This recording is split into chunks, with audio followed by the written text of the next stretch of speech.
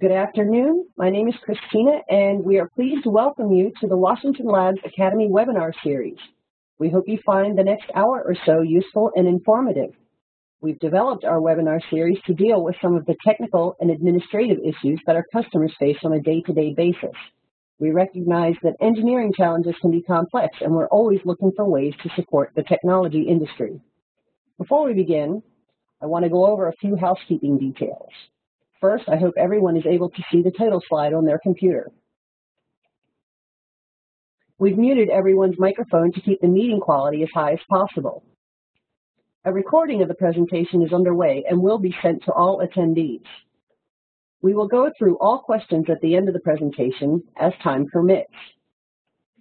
A full screen view may be preferred. Your selection at your computer can be done using the menu panel. In the menu on your screen, go to View and then select Full Screen. We estimate the main bulk of the presentation will take about 1 hour, and we will allow some time for questions at the end. We encourage questions during the presentation. You can submit a question by enabling the chat icon at top or side of your screen and then typing your question to the host. We'd like to hear from you. You can contact us via phone or email, or you can contact the presenter directly. Send your email to bruce@brucearts.com. And now I'd like to introduce our speaker. Dr. Bruce Archambault is an IBM Distinguished Engineer Emeritus at IBM RTP and Adjunct Professor at Missouri University, Rolla, Missouri. He received his BSEE degree from the University of New Hampshire in 1977 and his MSEE degree from Northeastern University in 1981. He received his PhD from the University of New Hampshire in 1997. His doctoral research was in the area of computational electromagnetics applied to real-world EMC problems. He held positions at Digital Equipment Corporation and SET Corporation, supporting product design and EM analysis. In 1997, he joined IBM in Raleigh, North Carolina, where he's the lead EMC engineer responsible for EMC tool development and use on a variety of products. Bruce has authored or co-authored a number of papers in computational electromagnetics, mostly applied to real-world EMC applications. He is currently a member of the board of directors for the IEEE EMC Society. He is the author of the book PCB Design for Real-World EMI Control and the lead author of the book titled EMI/EMC Computational Modeling Handbook. He has lectured at the University of Oxford for the last 13 years. So without further ado, let me hand the presentation over to you, Bruce.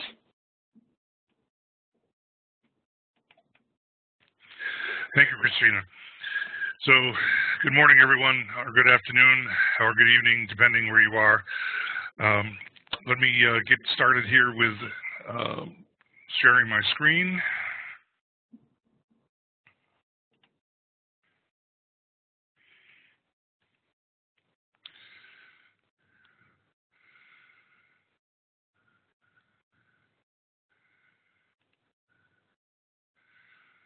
Just a minute while my computer catches up to my clicks.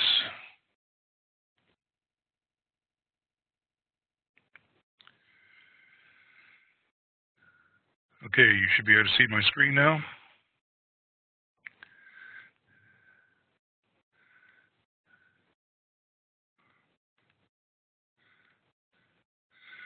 We'll go into, let's see.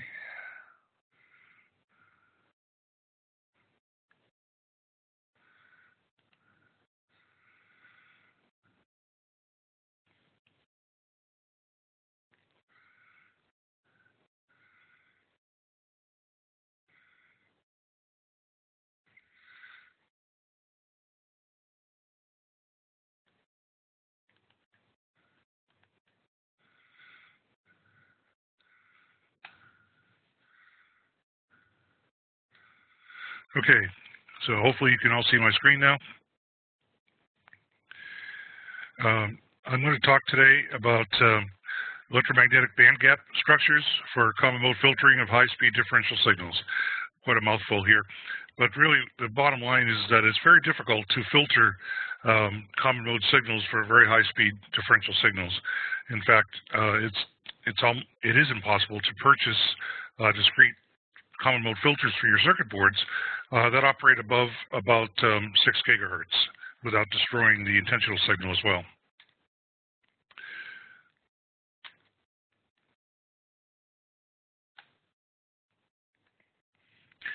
So basically, common mode noise, as I spoke about the last webinar, is pretty much inevitable in any kind of differential signal.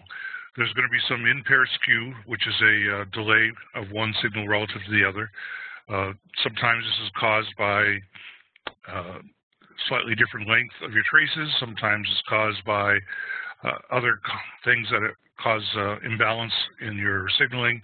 If the pair of traces get too close to the edge of a ground plane, or if they go through vias and have a ground via that's nearby, and so forth, all these things can cause this kind of mismatch. Rise fall time mismatch is probably one of the most difficult to control because there's nothing you can do about this on your circuit board other than filter it, and because it comes right out of the silicon itself. And so other than buying expensive ICs, it's really difficult to control this. And basically any asymmetry in the channel is going to cause some amount of common mode noise. So it's a big problem in EMC. In fact, at IBM, I'd say that maybe something like 90% of the time that we're fighting EMC problems in the lab, it's because of common mode noise. And usually, actually, it's rise-fall time mismatch, and that's usually a second harmonic of the data rate. So if you have a 10 gigabit signal, for example, the fundamental frequency is 5 gigahertz. The second harmonic would be then 10 gigahertz. And so somehow or other, we have to decrease this EMC problem. And oh, by the way, it's not just an EMC problem. It can also increase differential crosstalk. You know, when we do the normal signal integrity analysis, we're looking at just regular differential crosstalk. But if we're going through a connector, for example, from one board to another, and we have some amount of mode conversion where we're going from differential mode to common mode, creating more common mode noise, and this happens a lot in connectors because there's skew oftentimes in connectors.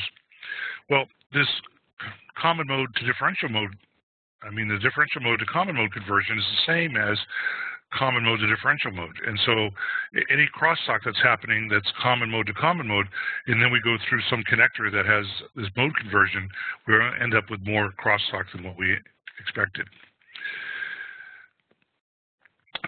We need to have a common mode filter without reducing the differential mode, of course, because as it is, it's very difficult to get the differential mode filters to work, differential mode signals rather, to work properly. The amount of loss in the printed circuit boards, in the connectors, in the cables, or whatever it might be there, means that oftentimes we're barely able to make the differential eye opening that we need.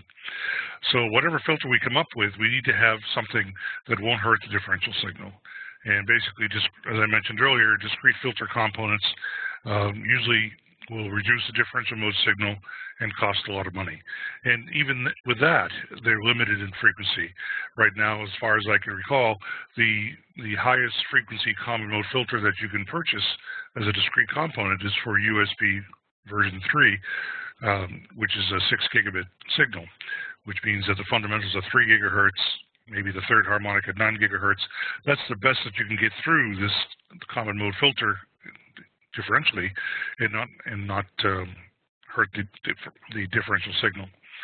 But now we're shipping products with 8 gigabits, 10 gigabits, 12 gigabits, working on 16 and 25 gigabits. So these filters that you can buy are just not going to cut it. And so the EBGs have been shown to reduce this common mode noise without having to have a discrete component. Basically, the way it works is that we make some etching in the nearest ground reference plane. Now, normally we always say don't make cuts in your ground plane. Certainly for single-ended signals, we don't want to do that because that's going to hurt the return current path. But these shapes that we're going to cut in the ground plane under a differential pair will create a resonance at that desired frequency, and we can block the common mode noise with by these resonances. one of the important things, I think, as you look at different EBG filters, and there's many different types of them out there. I'm just going to be talking about one general style today. But the most important thing is that we can design in advance the sizes that you need in order to get to the common mode filtering performance that you need. Most of the time, what I find is that somebody will show a common mode filter, and they'll have done some simulations. They'll build one and validate their simulations, and all that's all fine and good. But when you ask them, how did you come up with this size? How did you design this so that it was going to filter out 8 gigahertz, for example, or 10 gigahertz, whatever frequency we decide we need? And they would say, oh, well, we just kind of try it and see and keep on trying different simulations or different measurements until we finally get it the right size. Well, that's not design, in my opinion. That's just experimentation until you finally luck into something. These EBG filters I'll be talking about today, we can design these in advance with some very simple formulas to come up with the common mode filtering that we want. So today I'm going to start out with the simplest EBG filter design and show some measurement validation, and then we'll go into some kind of specialized designs, the zigzag design to reduce the amount of space needed, miniaturization, again, to reduce the amount of board space needed, and then talk about both strip line and microstrip, as well as how can we widen the bandwidth of the notch filter here. So the basic design looks like this, where I'm taking a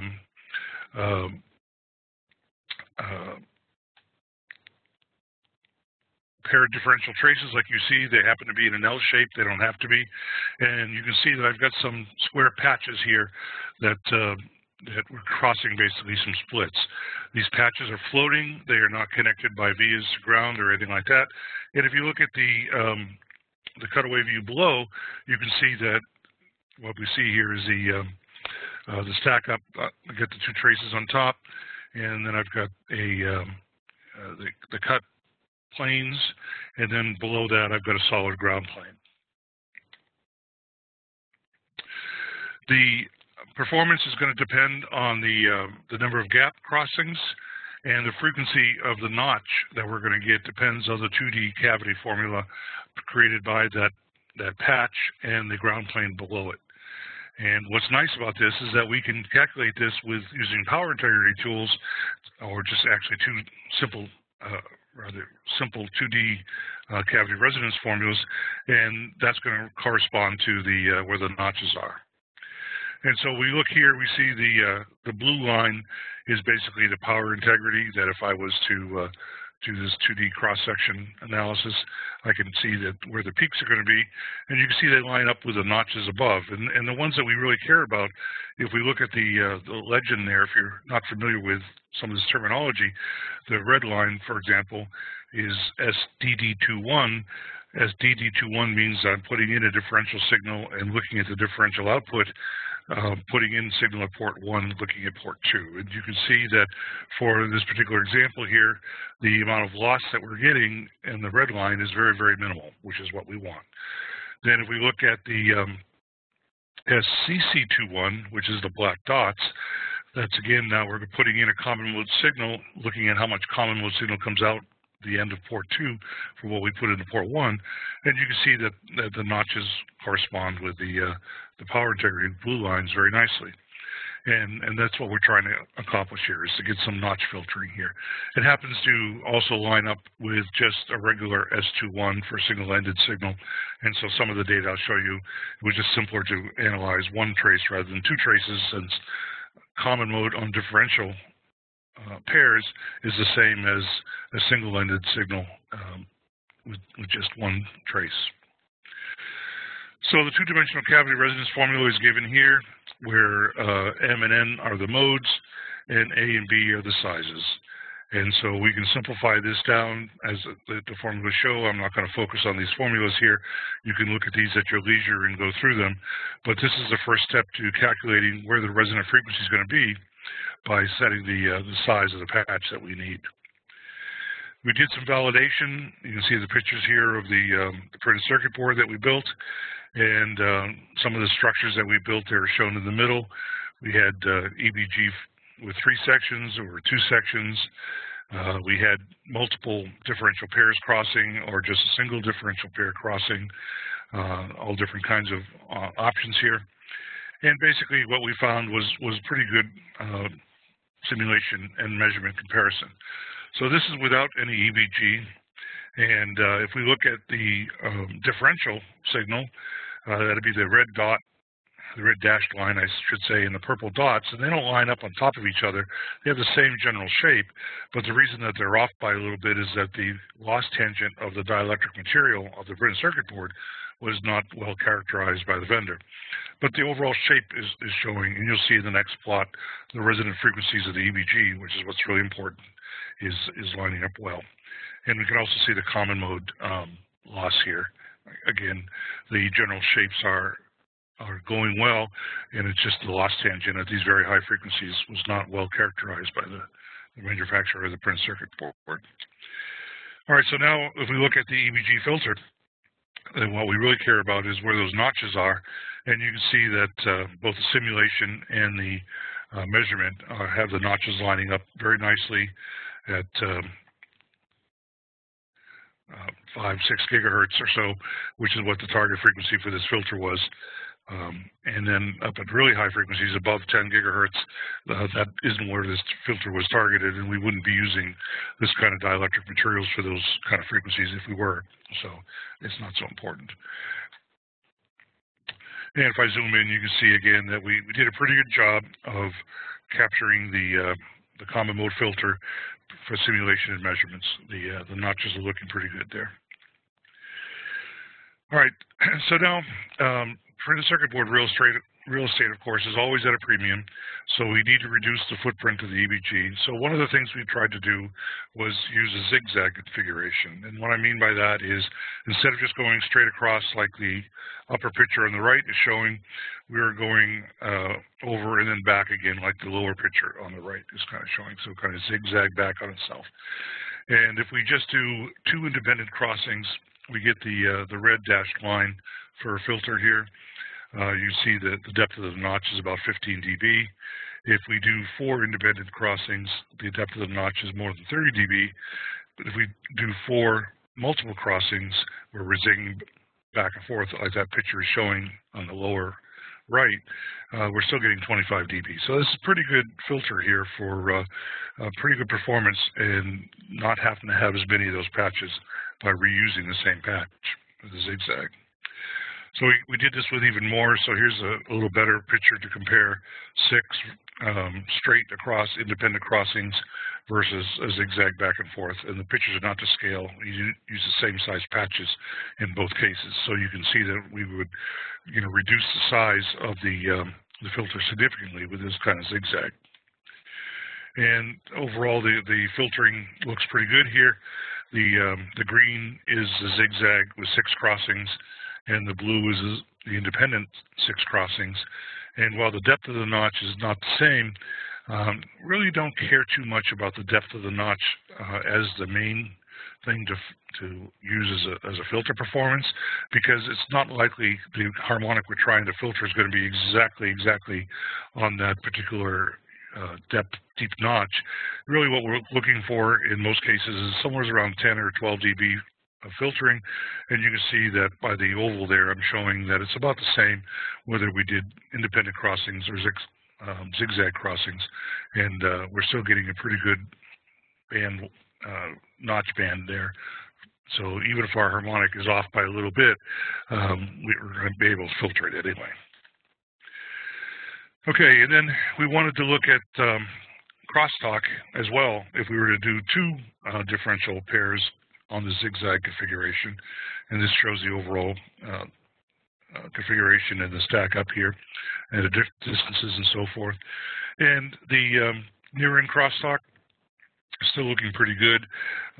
It's a little bit higher with the EBG than without the EBG, but still over most of the frequency range, it's less than, the crosstalk's less than 20 dB, which is usually the target that most signal integrity engineers are pretty happy with. In fact, in many cases, they'll be okay with up to 10 dB.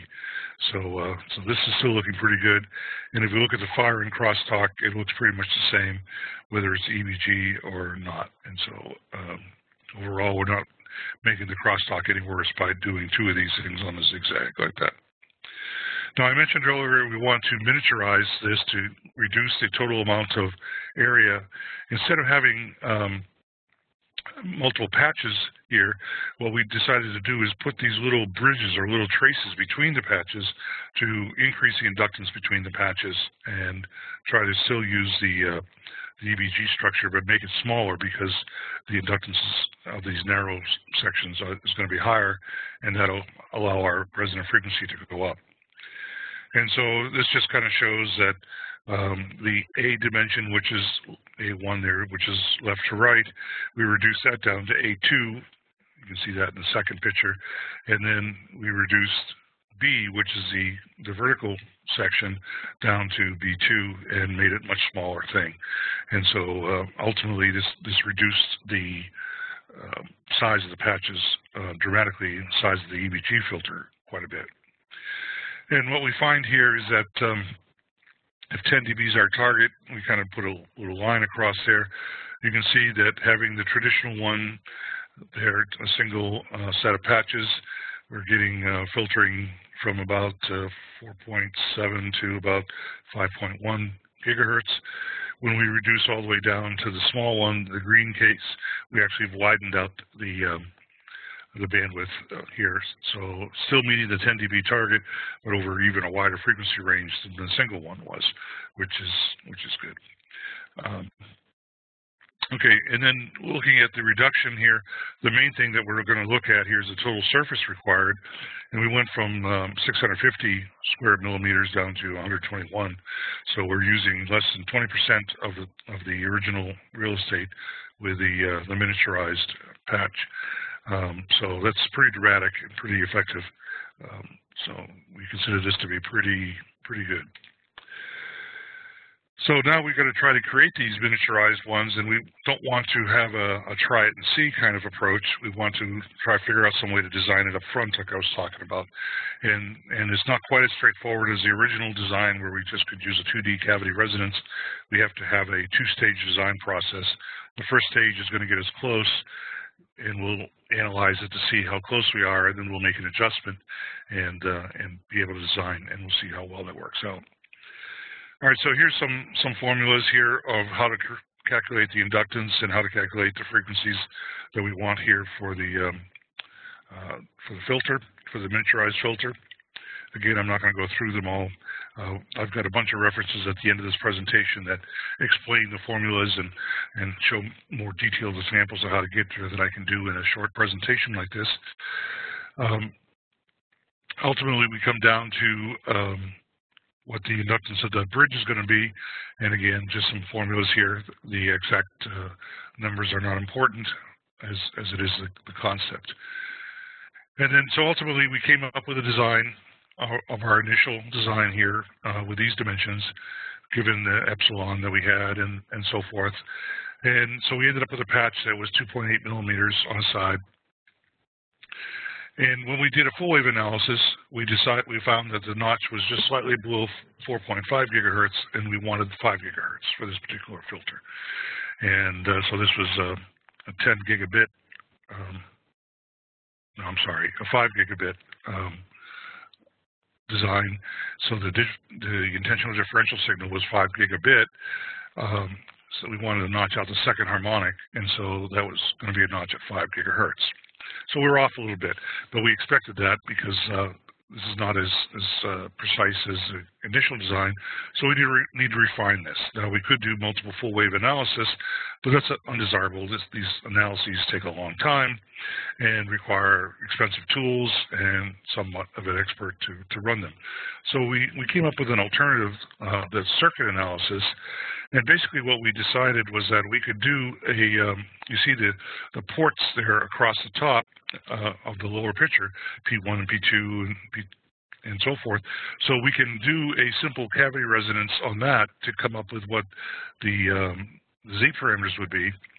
And then we looked at the side view in the upper picture there where we have an inductance section, and then we have this port, this kind of, the ground plane is disturbed by the cut of the patch, and so we put these ports in there, it makes a little more sense maybe if I go to the SPICE equivalent circuit.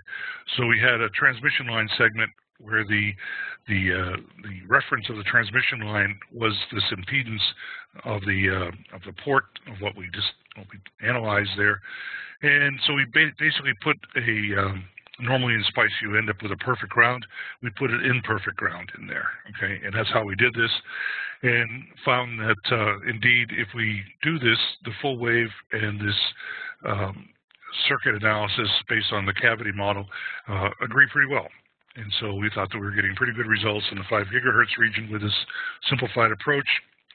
And now what we can do is we can say, okay, if I look at the EBG filter versus what I'm getting for the simplified model, again, my target was 5 gigahertz. You see that the equivalent circuit model is giving me a notch a little bit higher in frequency than the full wave model did, but still overall pretty close. So for the simplified thing we're doing here, so that basically now we can look at what the actual resonant frequency or notch frequency is versus what we want, come up with a delta here, and then adjust the resonant frequency to be what we really want it to be with this formula. And when we did that, the 5 gigahertz came out much better. So the equivalent circuit model is showing pretty good here. And the notch is not as quite as wide with a full wave model as the equivalent circuit model, but still we're capturing a good 10 dB at 5 gigahertz either way. And so we felt this was pretty good. All right, now I've been showing microstrip results where the trace is on the outside, on the top or the bottom of the board. So now what we want to do is, well, what happens when we're on the inside of the board? A strip line configuration. Do we have to have the EBG layer above and below, as the bottom picture shows, or can we get away with just on one side? And really, the bottom line is that you have to have it on both, because if you use the middle case, there, the blue outline, you can see that the notch is minimal, and that's because basically what's happening is the return current has an option on that trace here. That red line is the trace. Return current can either use the EBG filter, which is a resonance and blocking it, or the return current can use the solid plane above, and that's what it does. So if in the lower case with a green outline around the picture, we see that EBG is on both upper and lower, and then solid planes on upper and lower from the EBG layers, and we get a good deep notch from that. So when we're doing strip line, we really have to do it both, which uses a lot more layers than the microstrip case, no doubt about it. Okay, now the next thing was we wanted to widen that filter notch out a little bit because for various experiments that we did where we actually built boards, we found that the actual knowledge of what the dielectric constant was, especially at high frequencies, was very limited. And so, we're not exactly sure where the resonance is going to be. We can design it to what we want with a dielectric constant that we think we're going to get, but that if the manufacturer's process has a dielectric constant slightly different than we thought, we could miss. And so we wanted to widen the notch so that no matter where the exact notch is, we'll be sure to cover the frequency we're interested in. So basically these three vertical filters are designed, as you can see at the bottom, they're slightly different in size. And so we're going to basically have three different filters that are designed over three different frequencies. In this case here, 5.15, 5.4, and 5.67, to get a final bandwidth that's centered at 5 gigahertz with a 700 megahertz bandwidth, and that shows here. So overall, this is widening out the bandwidth and does a pretty good job to do that without. And we're still using a miniaturized EBG structure, so this is still doing a pretty good footprint as well, pretty small footprint. And so this is just showing another example here where we had different sizes, and and how that related to the how that related to the filter performance. Okay. All right. So basically, the main point of all this is we're gonna have common mode noise on differential signals. We're going to try to minimize that, hopefully, but ultimately, you're not going to be able to get rid of it all. And especially difficult to eliminate is the second harmonic that comes straight out of the silicon. Basically, as I said earlier, nothing that I do is going to change how much filtering I get. Nothing I do is going to change how much common mode noise I get that's coming straight out of the silicon, no matter what I do in the printed circuit board. So these EBG filters can be designed to filter this common mode noise without hurting the differential signal and without having to put an expensive discrete component directly on the circuit board. And again, at most of these frequencies, we can't even purchase the components. They just don't exist at this point. We were able to reduce the overall footprint by using the zigzag approach as well as miniaturization. And we really cut down the amount of space needed with the miniaturization to less than 20% of the initial designs. So that's pretty significant. We can get a wider notch, which is normally recommended by using slightly different filter sections designed so that, again, we don't have to worry about whether the filter is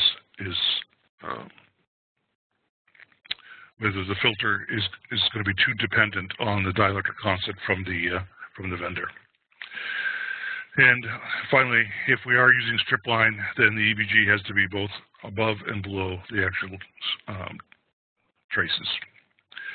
As I mentioned, I've got a number of different references that are associated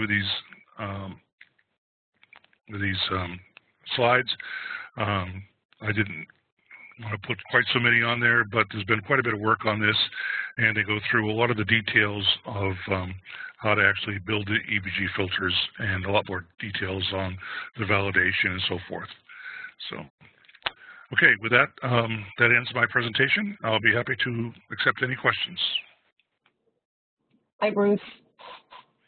So, looks like we've got a couple of questions here. First one is, in slides 36 through 39, your discussion about refining design to tune notch, does this involve hardware respins? No, this is all done with simulation. So the idea here is that you said 36 to 39? That's what this says, yes, 36 to 39. Well, if we're talking about refining the EBG design with these slides here that I'm showing now, that was all done with simulations using SPICE or full wave. You could use full wave too. But before we ever actually build hardware, we're going to actually go through this process, adjust the target frequency based on how much error we get with the first pass, and then we'll know this once we've adjusted the target frequency, we can come up with the second size patches that we need, and that's what we'll actually implement in hardware. So we don't have to do a hardware respin. That was the whole point of this. Well, there you go. Okay. The next question, what would be the effect of adding more patches to the EBG filter? Well, basically, if you add more patches, you get a deeper notch and a little wider bandwidth. It does take more real estate on the circuit board, so that's one of the reasons why when we did the wider bandwidth, we only used 3 sections rather than go for adding more horizontally and getting more, taking much more board real estate. But basically the answer to the question is the more patches, the deeper the notch. Okay. All right. Let's see. Okay. Why is the focus on second harmonic of the data rate? Well, as I mentioned a little bit ago, the second harmonic is very difficult to control because it comes out of the directly out of the silicon. And I don't have a picture of this, but if you were to look at a pseudo-random bit stream that has rise-fall time mismatch, the data itself will be a kind of has an envelope of kind of sine x over x. So it's very broadband data. You know, depending on the exact moment we look at this, the actual harmonics of the data itself will be moving back and forth. However, the even harmonics that exist, the nulls of the data, because the data is going to be associated with the odd harmonics, the first, the third, the fifth, the seventh, and so forth. But the even harmonics are just like a clock signal, very narrow band, very tall, and very difficult to deal with. So that, in my experience, and here at IBM and other companies have had the same experience, when we're using these high-speed data lines, the even harmonics are usually the biggest problem that we have to fight. Okay. Let's see, another question. Is there a method to have a tunable design?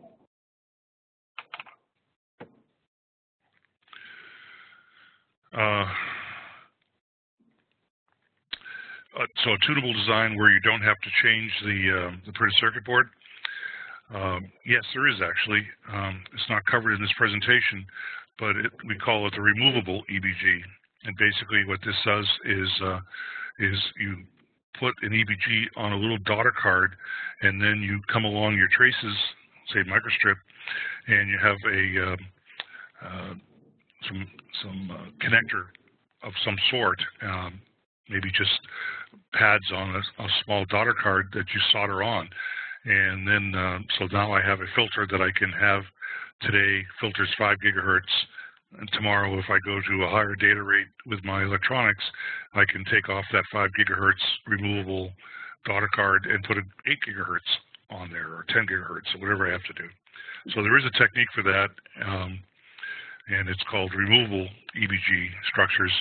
And if you go to IEEE Explorer, you can certainly find some information on that, or if people want, they can email me and I can point them to some references. All right, great. I think that is the end of our questions. So,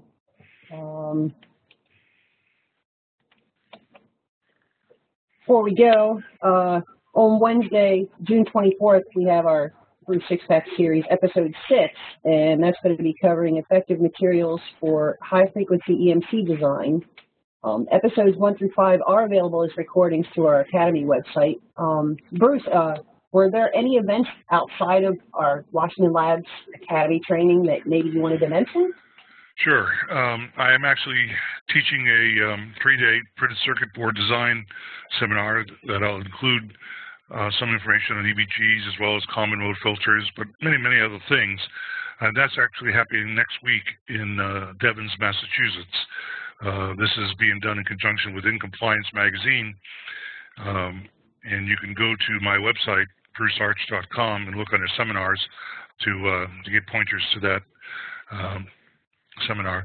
As well as I'll be teaching again at Oxford University at the very end of June, June 30th through July 2nd or 3rd.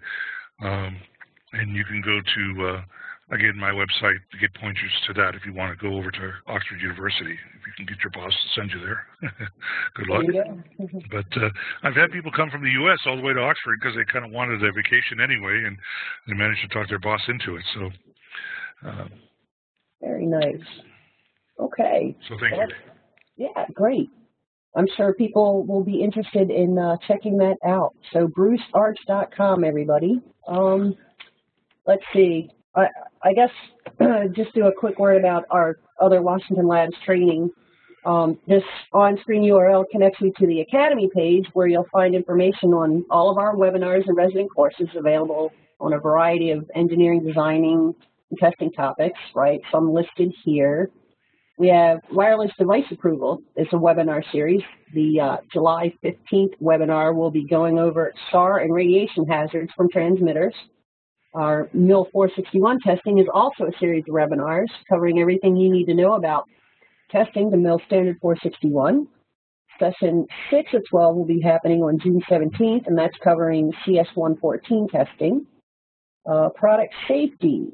June the 18th is the next session, and that's going to be covering electrical shock protection. The IEC-EN FCC testing webinar series is well underway. We have session 3 happening on June 25th, and that's going to discuss CW immunity, so it's radiated, conductive, and magnetic immunity. As with today's webinars, previous webinars from each of these series are available as recordings through the Academy website. We also provide customized training at your place or ours, and webinars are available in multi-part series, so you can mix and match them. You can take one session or a few from any combination of available webinars from any multi-part series, or sign up for a complete offering of the Academy training courses happening throughout the calendar year. Please be sure to visit Academy Training webpage to check out the latest training course topics and dates. We'd also like to hear from you with suggestions on future topics that we can present. So before we go, let me take a look and see if we have any other questions. Anyone? Okay, I haven't seen any other ones come in, so I'm going to go ahead and conclude the webinar. On behalf of myself, Bruce Archambault, and the Washington Labs Academy, I would like to thank you all for attending. At this point, I will go ahead and end the event, and I wish everyone a good day. Enjoy the rest of your afternoon. Okay, thanks very much. All righty, bye-bye, Bruce. Bye now.